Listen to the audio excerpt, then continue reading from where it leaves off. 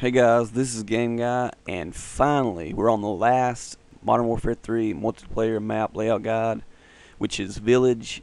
I bet all of you are like, yes, he's gonna finally stop spamming our YouTube homepage with all of his videos.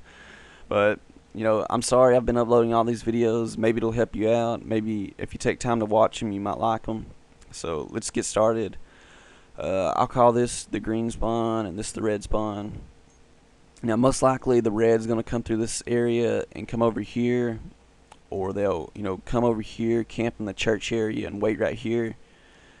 Green, they'll be coming, over in this area and, trying to get over there and up on this sniper hill where I like to get either of these two areas, and I'll throw the flashbangs and my grenade or Semtex, and, I watch out for these guys, but if I'm the red, I like coming through this way, and I can easily, snipe off people or throw flashbangs and stuff over there. Because I run Recon Pro, I can see where they are, so I easily take them out.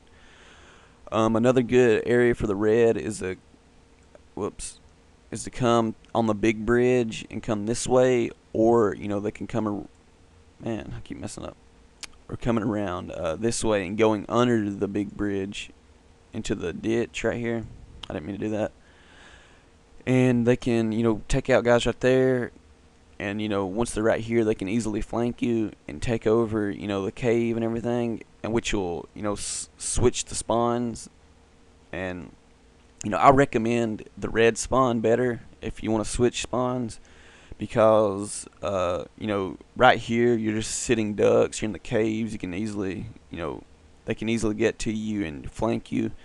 So the red is, the best spawn for me, because there's so many different paths you can take. You can also take them as the green spawn, like, for instance, come this way and, go that way, but you're kind of running into a trap because, they have all these areas that they can easily, catch you off guard and shoot you with, because they have a bunch of, obstacles and everything that they can take cover behind. So you're gonna have to watch out for that.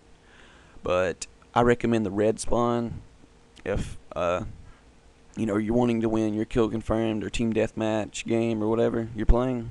So thanks for watching, guys, and I'm about to say goodbye to this series, unless I decide to do them on Piazza or the other maps that were released in the DLC. So thanks for watching, guys. If this series has helped you any at all, please give me some feedback, like, favorite, comment, and subscribe if you want to watch more of my videos. Thanks for watching, guys. I'll see you later.